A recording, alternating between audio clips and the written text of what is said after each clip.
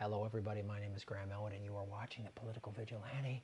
Hit the like button, hit the subscribe button, watch the ads all the way through. When you click skip ad, I don't get paid. A lot of dark news going on right now in the pandemic, a lot of stuff, but I try to find positive stories and there's a lot of them out there. What this pandemic is doing actually is forcing people to get creative, to think of new ideas and new ways to help people. And what things, realizing all that. Remember just 2 months ago? How are we going to pay for it? Socialism is scary. Now the people that, we're not hearing that, how we're going to pay for it. Now people are like, socialism might not be this bad, crazy thing. Maybe it's, and it's being explained. No, it's not.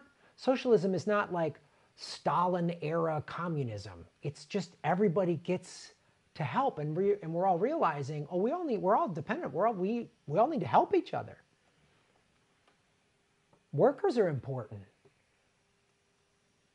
Just glad we can help. Free Idaho potatoes are feeding people at home across the United States. This came out April 26th. It's a feel-good story. And this is just one area, but I also want to talk about a thing I just saw announced by the governor of California, Gavin Newsom. So we've all seen the videos of like, because no one's going to restaurants, right? The only way people are eating is grocery stores. So all these farmers whose like a big part of their demand was for big restaurant chains, right? Buying, whatever, McDonald's is going to buy 1 million potatoes to make all their French fries or whatever. So what has happened, it's pretty much nationwide, is farmers, 50% of their demand just ended overnight with the quarantine. So they're having to waste food, which is like unbelievable. There's people starving, there's people. So what do? So a bunch of farmers, potato farmers in Idaho just said, wait a minute.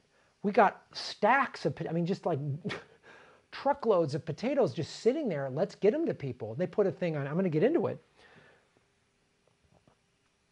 In Idaho, Ryan Cranny, sorry, I put those together. That was my fault. Ryan Cranny took to Facebook and put out a call for anyone to come get surplus potatoes for free. He just said, I don't want to see food go to waste. And, take it for free, and if you want to donate, great. So people are like helping each other out. It's fantastic. I lost a bunch of road work, and all of you have been helping me out. It's great. It's great, because we can't rely on the federal government. So rather than store them, I decided to place them on the ground and give them away, Cranny said. So this Facebook thing went nuts. Everyone started talking about it. Because there's people who are hungry. People, like imagine you just lost your job, you can't, money's tight. And then here's a guy giving away free potatoes. That's awesome. That's like the ingenuity of the American people. What I'm seeing is the federal government not giving a damn. Both parties don't give a damn about us. But the American people, and people all over the world, we're seeing this all over the world. Everyone's trying to help each other out. High school kids making masks. I saw a news story, this high school girl in Los Angeles saw online that deaf people, the masks were giving them a lot of anxiety because they're lip readers, right? So if a deaf person that is in contact with someone who doesn't know sign language, they know how to read lips. So everyone's walking around with a mask. So this teenage girl started making masks where she cuts holes out and then puts like a plastic shield. So it's still doing the job of the mask, but the deaf person can read lips. And I just was like, oh my God, I get to see people smile, because I'm riding around on my bike and I'm at the store and I see someone and I'm trying to just put a smile on and they're not seeing it. Like, that's just some high school kid thought of that. Saw these deaf people on social media going, this is scary for us. We can't read lips. We don't know what's going on. We can't hear. Most people don't sign. And a kid came up with that. And then these farmers in Idaho. We've done about 8,000 100-pound bags at 10 pounds per person. And that is about to feed 70 to 80,000 different families. And word got out, like people sent trucks. There was trucks going, you read the whole story. I'll put the link in the show notes. It's just heartwarming. people send a truck from the East Coast, from New York, from anywhere where there's like, oh, well, like food pantries. It's amazing. Everyone that has come to get potatoes to give to someone else. And that's what has made the experience fun for me to see, Cranny said. Yeah, that wasn't, it was people going, oh, I'm going to get these for somebody else. Like, I'm able-bodied and there's this, you know, senior citizen center and they can't go out. It's not safe for them to go outside because we don't want them to get it. So I grabbed a couple bags of potatoes for them. You know, there's stuff like that. They've had these drives in LA for, you know, they've shut down the public schools, obviously, as they have everywhere. And a lot of low-income families, that's where the kids get their meals. So how do they get their meals? Obviously, the federal government's not going to help us. But here's a thing that they came up with in the state of California. California has the 5th largest economy in the world. It feeds the world. We are like, there's a saying, if you eat a salad in America, there's a 50% chance it probably came from California. Most of the stuff came from California, right? So again, all the California farmers, 50% of their demand got cut. They didn't want to waste stuff. So this woman who's the California Secretary of Agriculture, most governors have a cabinet similar to the presidential cabinet. Obviously not as big. You don't need all of these offices, but there is a Secretary of Agriculture for the state of California that answers to the governor. And this woman, I believe, used to be the lieutenant governor.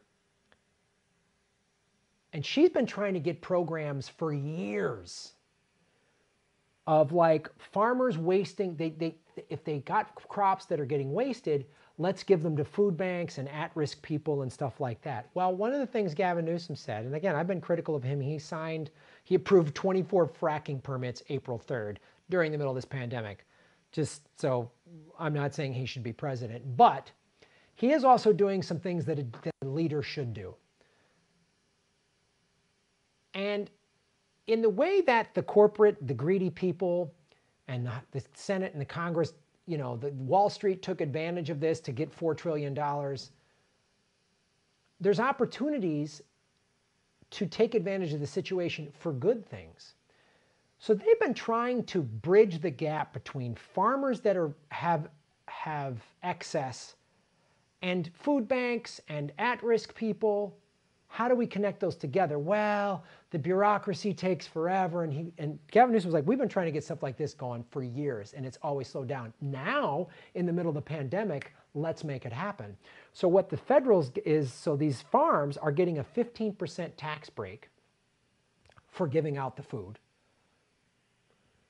And they're also getting like a couple $100 per thing they give out. So the farms are like, they got hit hard financially because there's not the demand. So now they're going to get a little bit of a tax break from the feds, and they're going to get some cash from the state of California and all these food banks and all these people, because here's what happened. This is according to the Gavin and Newsom. The demand, agricultural demand dropped 50%. Food bank requests, people needing food, went up 73%. And it happened overnight, just zoom. So they figured it out. Because I personally think wasting food is a sin. I think it's a sin. This was drilled into my head by my vegetarian parents as a kid growing up. It's a sin. I think wasting food is a sin. If I have extra food, I try to give it to the homeless people here. That's why I compost, so that food scraps, and it makes the best soil anyway. So if you're going to home garden, by all means compost. But it's crazy that our capitalist system, they're paid to throw food away when there's people starving. So they're bridging this. They're using this pandemic to actually get legislation passed so much faster. This is how taking advantage of a situation for good things and people getting creative and figuring out how we can do this. The farmer gets help, the hungry person, the hungry family gets help. The at-need community, the at-risk, communities get helped. Isn't that awesome? Isn't that society and working together? A whole state coming together, Idaho farmers coming together, helping people all over the country. That's the kind of stuff that we need to take as this pandemic ends forward. We need to take it forward with homelessness, with food insecurity, and with the environment. Thanks for watching. Shave your knuckles for justice. Hey, everybody, like, share, and subscribe. Hit the bell notification button and the subscribe button, even if you've done it before, because they're unsubscribing, many of you, every day. Watch the ads all the way through. If you click skip ad, I don't get paid. Also, support us at patreon.com/GrahamElwood or rockfin.com/GrahamElwood. Rockfin.com is a blockchain cryptocurrency platform. All my videos are on Rockfin ad-free. Thanks for watching.